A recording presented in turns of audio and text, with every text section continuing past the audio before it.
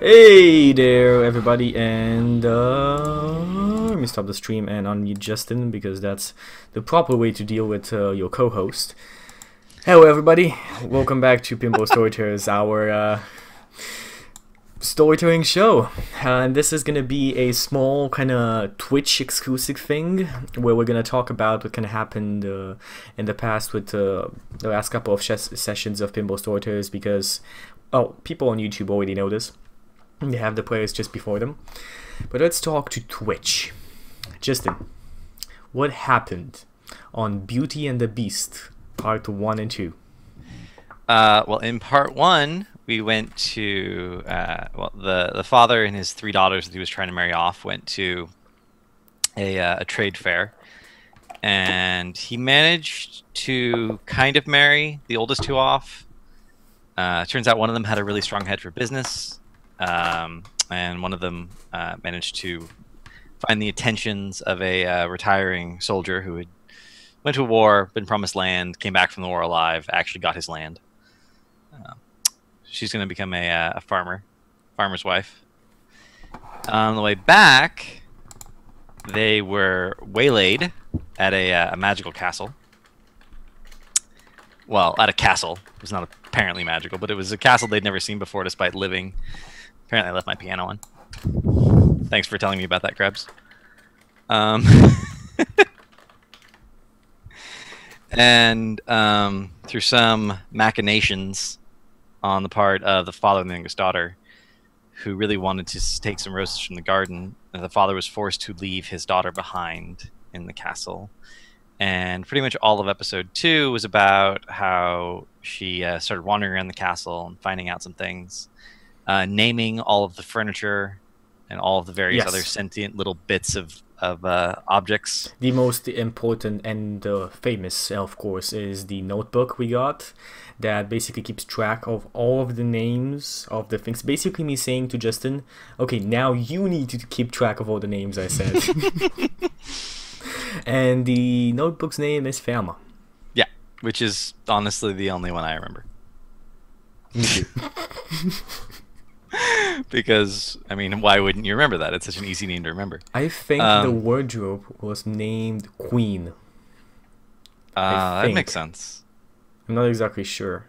Yeah. Anyway. There were some awkward conversations about, sleeping in a sentient bed and the bed turned out to be a angry black lady with extremely jealous. Yeah. Okay. I'm not sure how we got there, but we got there. It made sense at the time. It made sense. It's a black mahogany bed with a black personality. Very independent woman. And I think that's where we are. So, also there was a library with some very interesting properties. The books have to be occasionally dictated. Not dictated. Basically, what he does is he has a magic mirror, and he uses the magic mirror to view books at a distance, and then he dictates what the books say, and other books write themselves in the library. So his library is constantly growing. We also found out the fact that the mirror isn't necessarily only for books. You can kind of watch everything and anything through it. It's true. Which is kind of nice. I see a lot of practical things with that. Detectives and police are kind of going extinct after that. After I just take out the castle and reproduce it in mass. We're just gonna mass produce the magic view everything mirror. Yeah. That seems plausible. Okay, so can you imagine though? Can you imagine a world in which a view everything mirror existed and it was mass producible? So I would either imagine with our constant world, if we had something like that, it would immediately be like under locks, to put it like that. Anybody having it would be just, put it like this, it would disappear in a matter of a year, or even less than that.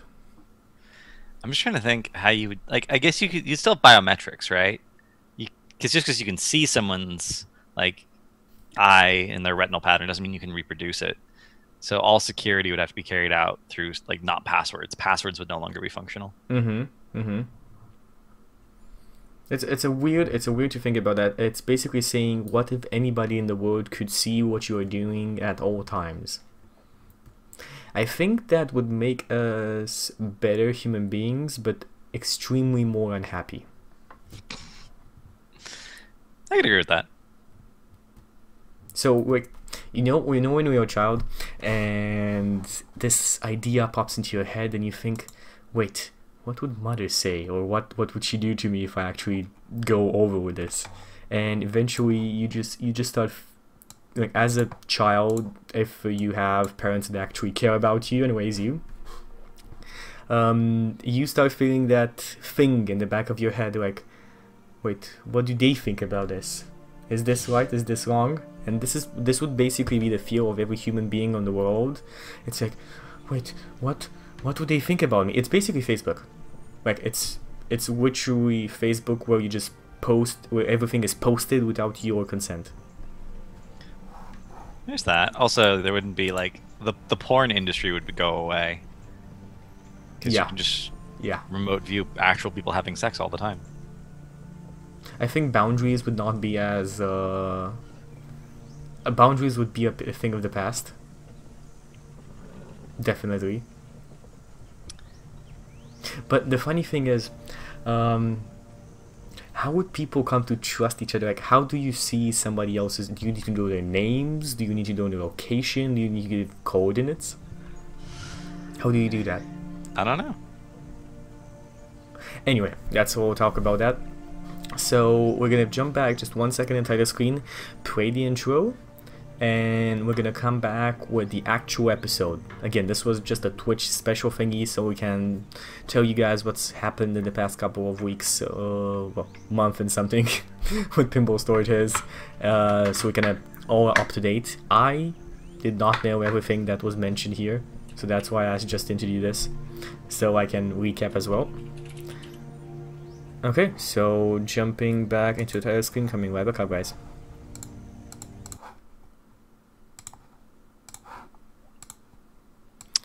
Okay, give me one.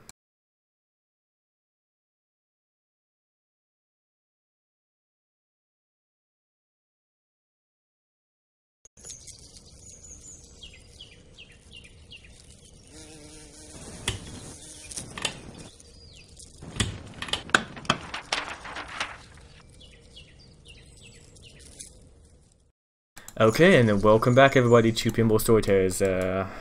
This is our this is our pinball. I'm blabbering, Justin. Welcome to Pinball Storytellers, where we try and tell you familiar stories with unfamiliar ends in the context of D&D, which is a role-playing system. Nailed it. Nailed it. Done. Okay. So, let's talk about episode 3 of Beauty and the Beast here on our channel. So let's see what... Yes. For the record, we thought this was going to be a one-episode story when we started it, and it just kept growing and growing and growing. 1 month and a half later, we're still doing this. Okay, so Justin, jump me into your world. Okay, so you were put in charge of the garden. I remember he taught you how to take care of the roses. You were very flattered, and he gave you access to the library, and he showed you what he does with the mirror. So every so often from that point onward, you can you take care of the garden. I assume you keep talking to the furniture. Yeah, I keep talking to furniture. Eventually, as I said, I try and I basically, besides that, I spend a lot of time with Beast. Okay. Well, he spends a lot of the time that you didn't know where he was before.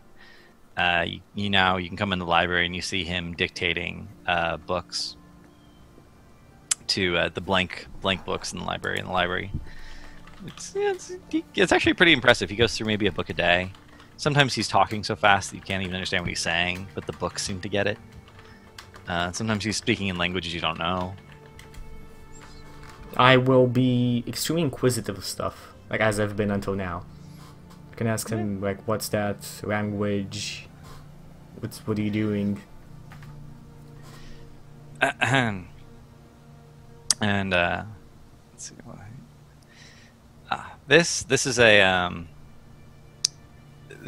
new philosophical treatise in its Latin, and it's building on the work of Thomas of Aquitaine, trying to prove the existence of God through logical constructions.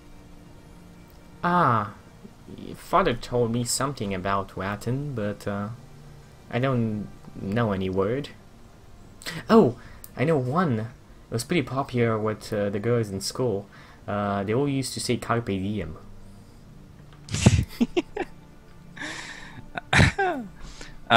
Carpe diem, seize the day. Yes, that's it. That's it's good advice, I suppose. Depending on how many days you have left. I put a hand on his shoulder. Come on, leave this book here. Let's go outside. Let's take a walk. Okay. He sort of lumbers to his feet. Looks down at you. Says, "Ladies first." And I start kind of skipping around, like saying hello to each of the items each of the pieces of furniture as I go along. And you hear him lumbering behind you. You know, these long steps, thunk, thunk, thunk. And I look at him up and down. Does he look like a beast, or does he look like a very hairy human? He's humanoid. His knees are bent the wrong direction, which is one of the reasons he has these really, really long strides. Mm-hmm. He's wearing clothes, but it seems like they're very puffed up, so you might assume that there's fur underneath there that's sort of holding the clothing away from his body, which makes it look kind of strange. In theory, you could imagine that the hair on his face is like a big shaggy beard, but it looks slicker, more glossy than normal human facial hair in your experience. He has cat-like eyes. So as we go outside, I'll say, you know, you took me into this world and I knew nothing about it, and now I really feel like at home. Would you? That's good, considering this is your home now. I smile at him. Would you want to go to the city? You want me to show you the city? It's pretty nice. I think you'll enjoy it.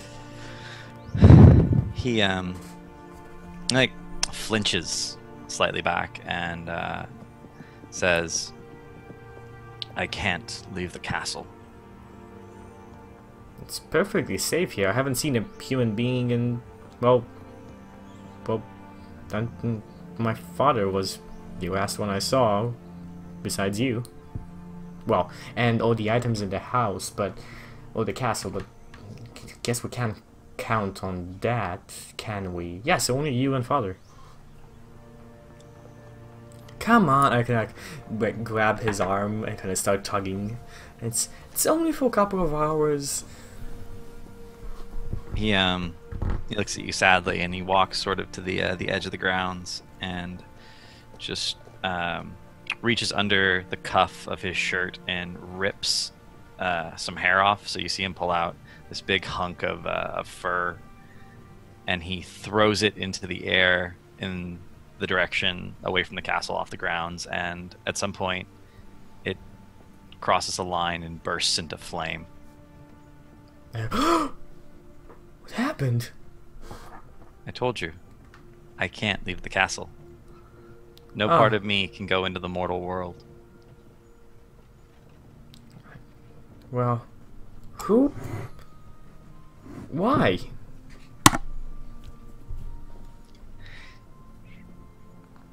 He starts talking, but you don't understand the words. It sounds like gibberish. It's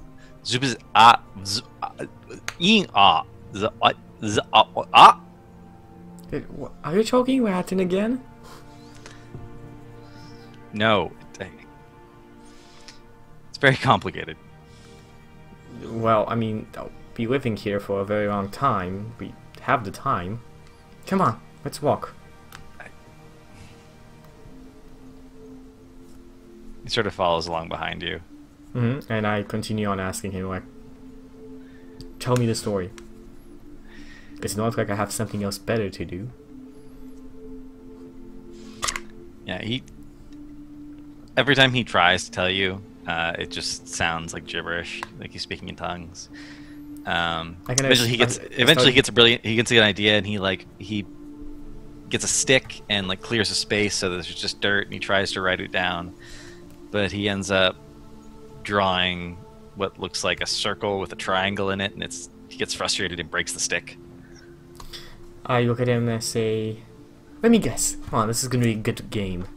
I guess, and if I'm right, you nod your head. If I'm not, you just shake your head. Curse? Yeah. He tries to nod his head. It looks like he's trying to nod his head, but it also kind of looks like maybe he has an itch, like a flea. He's kind of like convulsing. I'm kind of like, look at him. Are you okay? Sure, of course. Why wouldn't I be okay? So, is it a curse? Again, with the head shaking and the convulsions. Do I take that as a yes? So I can't ask you direct questions about this. Maybe indirect questions. Is my last statement true or not?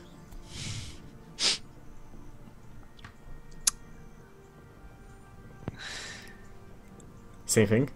Wow. He's trying to figure that one out. He looks confused. And then... Because literally your last statement was, I can't... Yeah. So, like, can I... Basically, like, is my last statement correct? That I can't ask you direct questions? It's not directly. Okay, so he'll nod yes. That's fine. Okay. So... Say that somebody was in a situation like yours. Would you name that situation as being cursed? Hypothetically. Okay, we're getting somewhere. And would this curse be caused by a witch?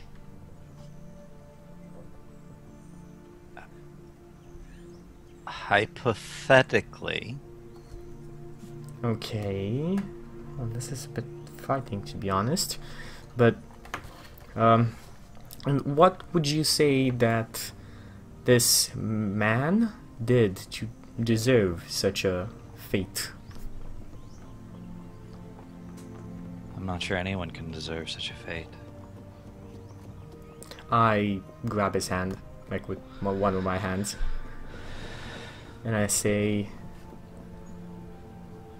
what did the man do? With like big eyes looking at him. And he goes into convulsions again.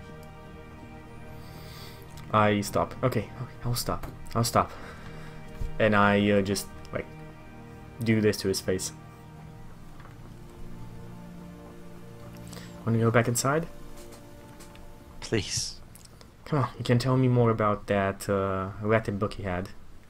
Maybe teach me a couple of words. Of course.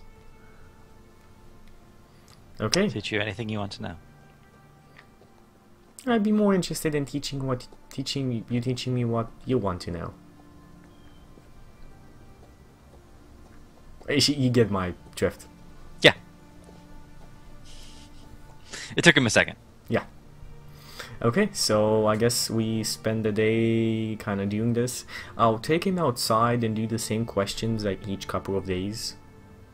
like every couple of days I'm gonna try and indirectly figure out a bit more about why he's here, why is he in the state, and so on. You don't really make a lot of progress. Anytime it seems like you're getting to the core of the matter, to like who cursed him or why, or I'll actually start like talking to the books, talking to so what I do with Fairmont, I will try and find the oldest resident of the castle. okay. And I have a teacup with me, so because some of them can't speak, so she can translate. And I'll try to find the oldest resident in the castle. Eventually, you manage to find like a sub basement, and in the far corner is literally like the foundation stone of the castle, the very first stone that was laid down when the castle was built. And it can't talk, but it has like the date on it of the date it was first planted, and it can carve words into itself and then erase them, kind of like an Etch-a-Sketch. I'll try. We're gonna ask the same questions to it as well. So I'm gonna try and approach it, and with kindness, can I ask Teacup, is it okay if I ask him right out? Do I need to be polite or anything? No, just remember, stones are very grumpy. They have all that weight on them all the time. It's stressful. I think. Maybe if I polish it, would it be happier? I don't know. No one's ever tried polishing them. I asked the stone, dear stone, would you like to be polished? Or, I'm good at painting, I could paint something on you nice. And words flash across the surface of the stone. Polish? Why? So I can be shiny in this dismal, dank hole? I open my notebook and I name 4 or 5 kind of like lightning fixtures. From there, kind of like Jack, Simon, and I just do that. You got some candelabras, sort of shooting their way down the stairs. I name a table. They're like racing towards you. One of them manages to get a little bit further ahead than the others by like pointing his candles away from him and burning them really hot. He gets there first, and he's like, "You called? You called? I got here first. You called?" And I'll go ahead. Yes. Foundation stone here. Stone, would you like a name?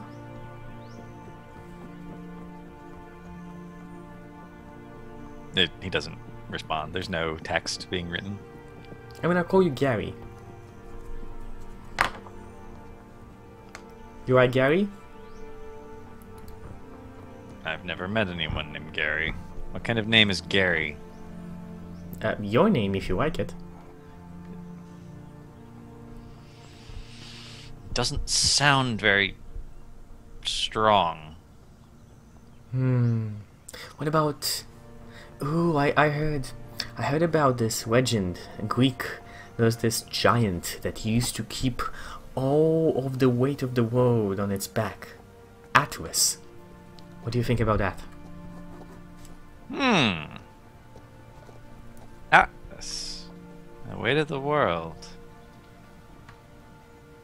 Yes, Atlas is much better than Gary. If I'm gonna have to tolerate you giving me a name, I guess Atlas will do. I smile at him. Oh, that's good. You stand over there. You stand over there. I'm gonna start shout out for some plants inside of the castle that are night plants, so they don't need sunlight. Okay.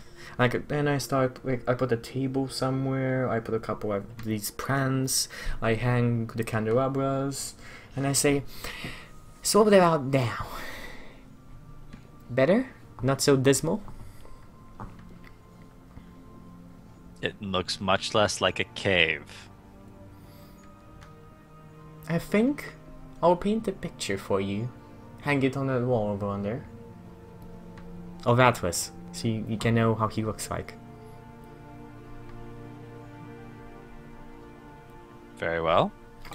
And I spend the day kind of just talking to him, not mentioning this at all.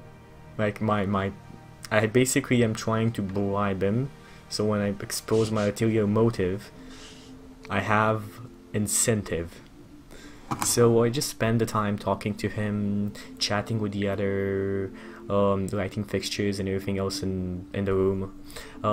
I eventually get a couple of what do you call them, brooms to dust off the place and so on. And I go to the library. I use the magical mirror to find a painting of Atlas, and I'll use, if there's any kind of magical parchment, use to draw it on there. So make basically a canvas of Atlas and frame it. You could find a canvas. That wouldn't be difficult at all. I'll frame it, and next day I'll bring it over on there. Okay. And ask, so, Atlas, I wanted to ask something. Yes. What do you know about this castle? Right, you're the oldest one here. Nobody knows much, they only remember waking up as the items they are. What do you remember?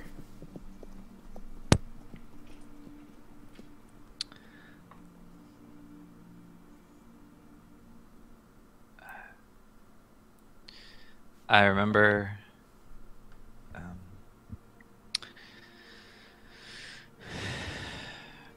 I remember when this castle was built. Who built it?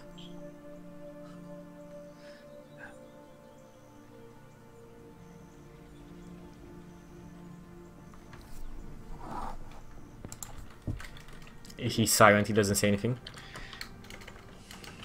Trying to think. I'm completely out of the rails, aren't I?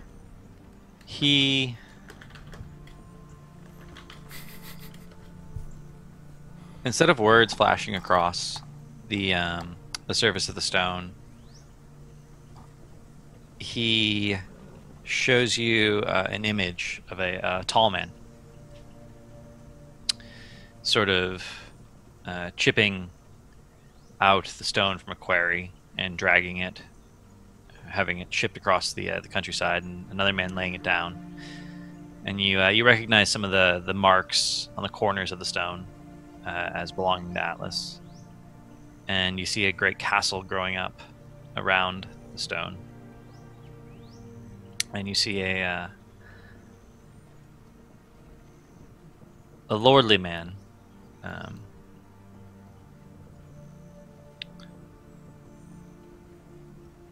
whose wife dies in childbirth. And you see him getting older, and you see the son getting older.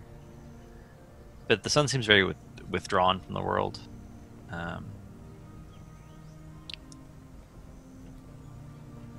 And then one day, another woman comes in to the picture, makes friends with the son. He's older now. And then it almost dissolves. It blurs. And the next thing you know, there's the beast and the castle. And then the image goes away entirely, and it's just smooth rock again. Can you show me who was it that cursed Beast? Well, cursed Justin to be as he is? The reference for those who don't remember, Justin is Beast's name. just so we don't get confused and call him something else. And for a second, that same girl that was the son's friend is there for just a moment, and then it's gone again. What? Sorry? The girl that was the son's friend. Like, her visage is there for a second on the rock again, and then it's gone. Thank you, Atlas. And do you know how you can break the spell? And words flash across the surface of the stone. It says, curses can be funny things. Generally, any talented individual who casts a curse will make it impossible for people to talk about it. Ah, that makes sense. Talking's just words. There are things that aren't words. Well, I'm not quite sure I understand that, Satos. He doesn't respond. Well, thanks anyway. You've been a lot of help. I'll visit you each 3 days and we'll talk. Every 3 days. As you wish. You like it? And I point to the painting I made for him.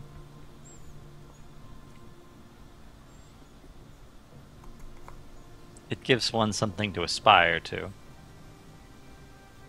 I pet the rock. See you later, Atlas. Okay. And I go back to Beast. And I just spend my time with him, and I'm not gonna try and like take out any more information for him. I'm just gonna say that I know what happened. Atlas told me. I not sure I understand, but I know.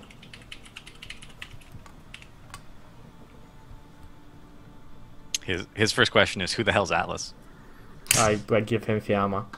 You should really read this more. They're a lot happier, and the place feels like... So, when I first got in here, everything was weird. I was scared about, like, all the items like being just like humans, and they're good people, and you have a city in your castle. You have a whole people in here. They don't look like humans, they don't look like you or me, but they have feelings. They're people. And they deserve a name. And I show him Fama and show him all the names, and I tell him you should talk to them more. Even your bed, she's quite a lady. Well, I don't know if I'd use lady, but still. Don't like the idea that my bed was a lady and I was sleeping in her for all those years. Well, I mean, I don't like the fact that you took me away from my father and have to spend all my life now here, but now I like it. I feel like I wouldn't have been happy with anybody else.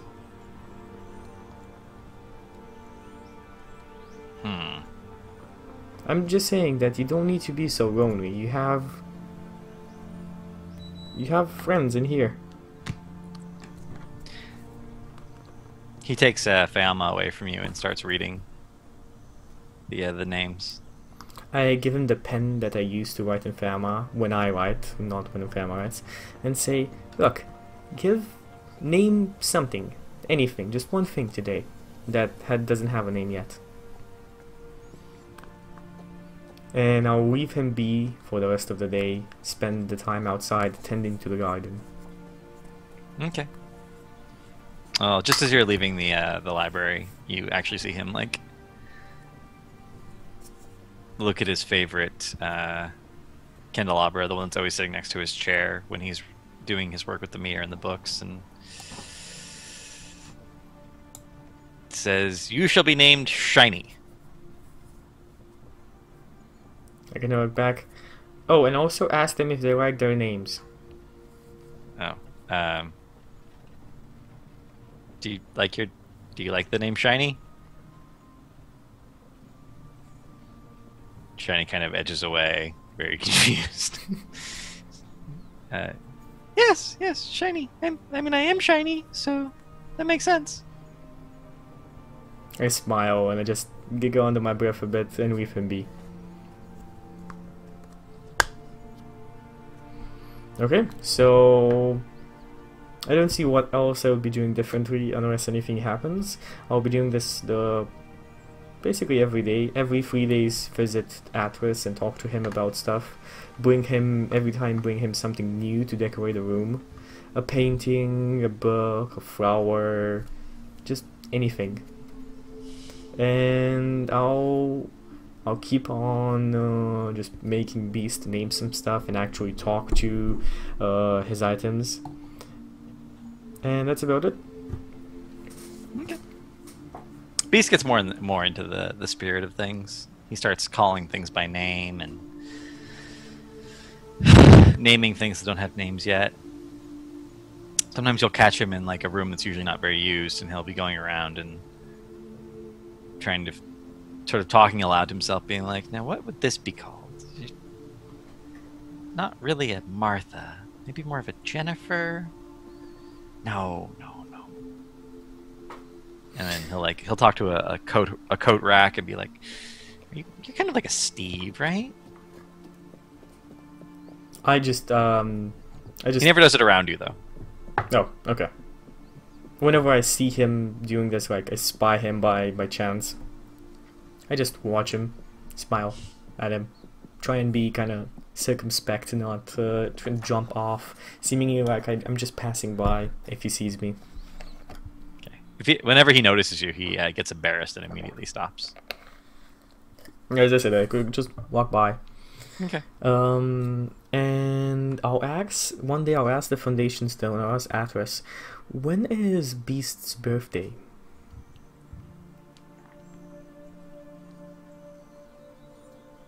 Birthday?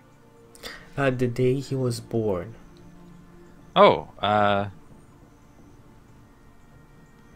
let's see. Let's say it's like November 14th. He's kind of a Scorpio. That makes sense. What date are we in? Let's see. The Leipzig Fair is in late spring. You're coming into the tail end of summer, so you're probably mid-September at the moment. So not that much until there. No, not at all. Okay, so for the following couple of months, like besides doing what I just said, I will be organizing with every item and that I can find that's interested in doing this. I'm gonna be very careful to not approach items that have too much of an open mouth, and it will tell him a birthday party for him. Okay. Well, he's very surprised when you guys have a huge birthday party for him, and he actually might even like look a little. At first, he looks a little angry at the furniture. He's like, "You're not supposed to surprise me." And then he looks at you and be like, "But I guess you didn't really have a choice." Well, if it wasn't a surprise, wouldn't it be as fun? And I kind of like jump at his neck with my arms like this and kind of hug him tight. Yeah, puts his arms around you. It says, I can't remember the last time anyone celebrated my birth. Well, we can remember it tomorrow. Now, leave it. You know, carpe diem. Wow, that just jumped in so well. Yeah, he grins down at Belle and sort of literally seizes Belle and like picks her up and spins her around, being like, "Indeed." I will use the magic mirror to find a cook making a cake, and I'll try my best with the people and the items in the kitchen to make a cake, a birthday cake. Okay. The oven looks at you a little funny. Whispers, I know how to make a cake. I'm an oven. Oh. Oh, okay, sorry. I just... He said nobody really made his birthday, so I thought you didn't know how to make a cake. Well, he didn't tell me to make a cake. Okay, well, can make one now. Do your best. Yeah. The oven has no trouble making a cake. No trouble whatsoever. Mm-hmm. We'll make a cake, we do cake, we have fun. And as I said, it's gonna be it unless anything special happens. It's a delicious cake. He makes it a little honestly, the cake's a little too big. There's no way two people can finish this cake. It's like a 7-tiered cake with some buttercream frosting, and each layer is different. Yeah, it's like a sort of a sweet lemon cake, a chocolate cake, something that looks like red velvet, but is a little bit sweeter, a little bit lighter, not as dense. Yes, I look at Beast. You know, can you control like where the castle jumps to?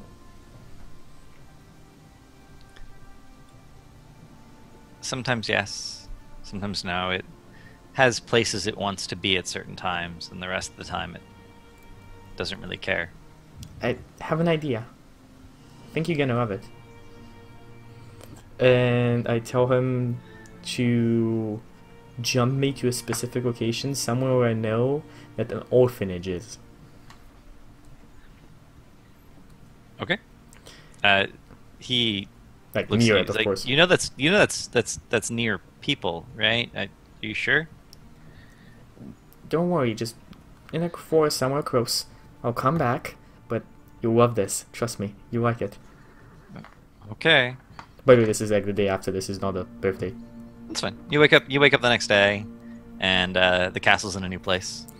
I will take the cake and all the food basically that I can carry from the kitchen and take it to the orphanage, and I tell Beast to watch me through the mirror. Aw, that's really adorable. I know. Alright. So you get to the orphanage. The kids are sort of like, they're dirty and they look hungry, and they see you coming up the road, and they're looking at you funny, and they're like, hey lady, what you got? What you got? Well, let's see. We have a couple of roasted chickens. We have fresh baked loaves of bread. This is banana bread, and this is chocolate bread, and this is a 7-layered cake. We only ate just a bit of it. We didn't have enough people at the party, so I thought that I thought some more people enjoying my special friend's birthday. His name is Justin, and you just remember that as you eat all of this. And I kind of like put it down. Come on, don't be shy. Take it. So the kids' eyes go really, really big, and their jaws drop. And they've never seen so much food in one place, or even heard of half of the things you just said. But they like start digging into it. They don't even think about it. They just start grabbing handfuls of food, and shoving it in their mouths. Come on, come to me a bit. Come to me a bit. Like, kind of form like a half circle. Look towards the direction of the castle and say, come on, at 3, say happy birthday, Justin. And at 1, 2, 3, and I, Happy birthday, Justin! and come on, go eat. Little high-pitched voices. Yeah, so they're just shoving food into their mouths, and like they'll take a bite of the cake. The kids who take a bite of the cake are like, oh, what is this magic? Why is this so good? I'm just gonna stay around there about 15 minutes or so, kind of enjoying this, and then I'll go back to the castle. Right. After some of the kids are done eating, they've stuffed themselves full, and they think they might vomit. They start getting up and running around you, like randomly, asking you questions like, "Where are you from?" and "Who's Justin?" and "Why does he have all this extra food?" And I say I'm from whatever the town I was from, and okay. Justin is That's really far away. He's a prince. He's got this very big castle, beautiful. So many people inside of it, so many good people, and we just had a lot of food extra from his birthday party, and we wanted to share it with somebody. Oh. Are you a princess then? Are you his wife? I shake my head. Why but- not? What's wrong with him? Nothing. Then why won't you marry him? Don't you love him? He has all this food. Look at all the food. I kind of What go more could you red- want in a guy? I go completely red in the cheeks when he says, "Don't you love him?" And I say, I don't know what's gonna happen. The future is uncertain. But Adults make no sense. well, sometimes we do, sometimes we don't.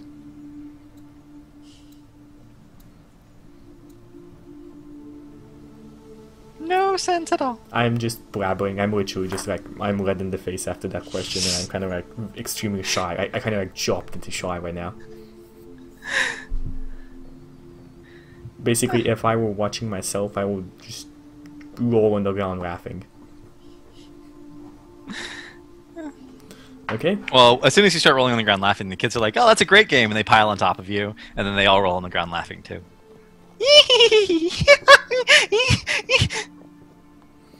Okay, kids, I need to go. Come on, say goodbye to Justin. Goodbye, Justin. Okay, bye, kids. Have a good time. And kind of like give them each a kiss on the cheek. And if I do have any more coins left, I think I had some coins for my father. Yeah, you do. I kind of like give each of them one. Their eyes go big again. Like, this is even better than food. And I'll go back to the castle. I want to see what Justin's reaction is.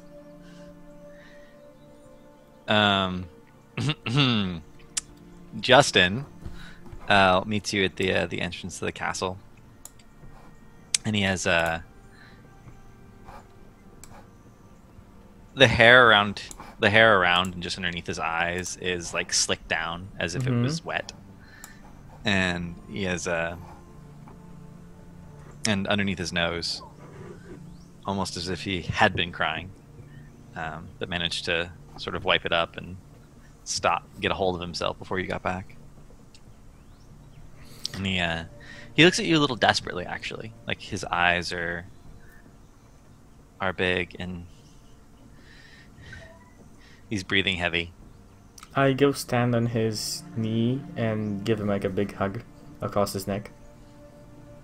I didn't know what to get you for your birthday. I thought that was a good as gift as any. Did you mean what you said to the children? Yes. You think in the future that maybe? I smile and I give him a kiss on the forehead. More than maybe.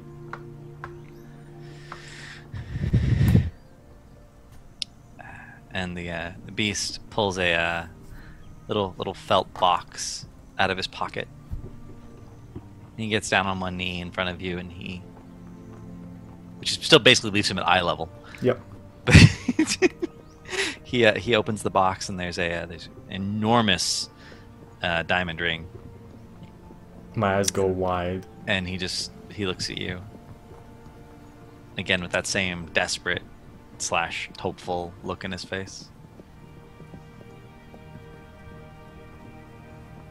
I nod my head and I take the ring. Do you put the ring on? I give him to put the ring on me. He puts the ring on you, and he sort of awkwardly bends down and tries to kiss you with his snout. I kiss him, and then I give him a hug, and I whisper in his ear, "My beautiful prince." Well, as your lips touch, something. This is an important question. Does Belle kiss with her eyes open or closed? Closed. Okay, closed. So as you kiss him, something changes, a chiming of bells, and you feel this intense brightness against your eyes, as if you know, the feeling you get when you look into the sun, even though your eyes are closed, you can see where it is. Having never kissed anybody. And your hands, like that were gripping the beast, are suddenly like just gripping cloth. As if never having kissed anybody, she's gonna just expect this is what happens when you kiss somebody. Every time you kiss someone, yeah, it's just yeah. chiming. This is like the first time. This is what happens. And I do the same thing. I just like hug him and I whisper into his ear, "My beautiful prince." Right. Did you open your eyes at any point? Yeah, after a couple of seconds, maybe. It's gonna be a long hug. A long hug. Well, after you open your eyes, you're holding a naked man, because the clothes he was wearing are just huddled around him. You're holding the clothes, but they were so loose on this person that they just sort of fell off. I look at him, and I can understand. He looks like a perfectly normal, attractive man. I start laughing my ass off. He blushes. He's like, he sort of like grabs the pants that fell down and sort of wraps them around his waist and ties them in a knot. He's like, "What's so funny?" You have so many books around here, and you've never thought to tell me that your curse is about love. I could have gotten you back to this months ago. I can't talk about it. Well, you could have said something. I tried. I kept trying. I give him another kiss. It doesn't matter now. Come on, let's show your friends your new look. You were quite dashing. I think your bed is going to be just a bit upset. She liked you when you were bigger. Wow.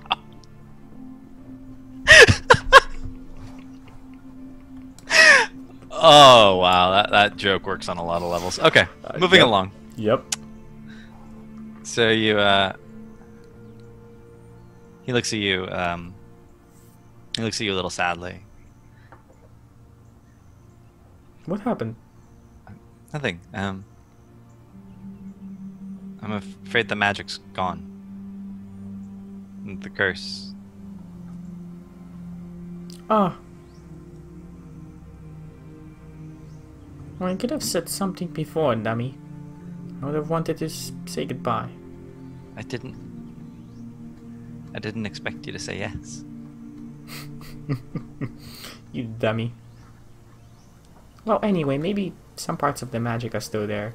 And I pick up Ferma and I start like rushing from the castle, saying goodbye to everybody. Beast. Well, I guess not the Beast anymore. Justin races along behind you, talking about myself in the third person. Yep. And I'll just say goodbye to everybody, even if I don't get a response. And I say... Nothing responds to you. Nothing's moving. Does the castle move anymore? I mean, the castle's... It's not like the castle's constantly moving. Are you asking the Beast? Are you asking Justin if the castle will move again? Can you move us to Leipzig? I don't know. The magic is fading. Maybe one more? He goes out into the rose garden, and all the roses are blackened and dying. And there's one rose left that's just sort of wilting rapidly. The petals are falling off, and he plucks it with his fingers, and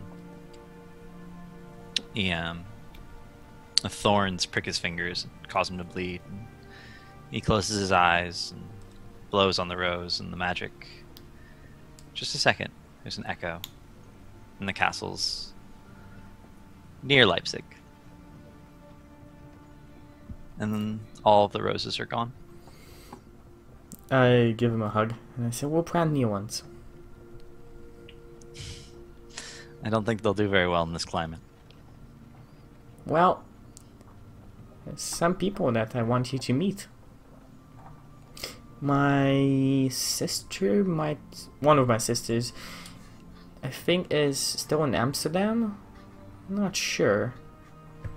But She goes back and forth. Yeah, I imagine. Come on. Let me show you. Showed me a world of magic. Let me show you my world now. It might not be as beautiful, but it has its good parts. And you still have the journal on you, right? Yeah. Like, the journal is the only thing that I keep. Alright. The journal actually, like, bumps against your hand, almost like it's pushing at you. I look at it with eyes going kind of wide, hopefully. On the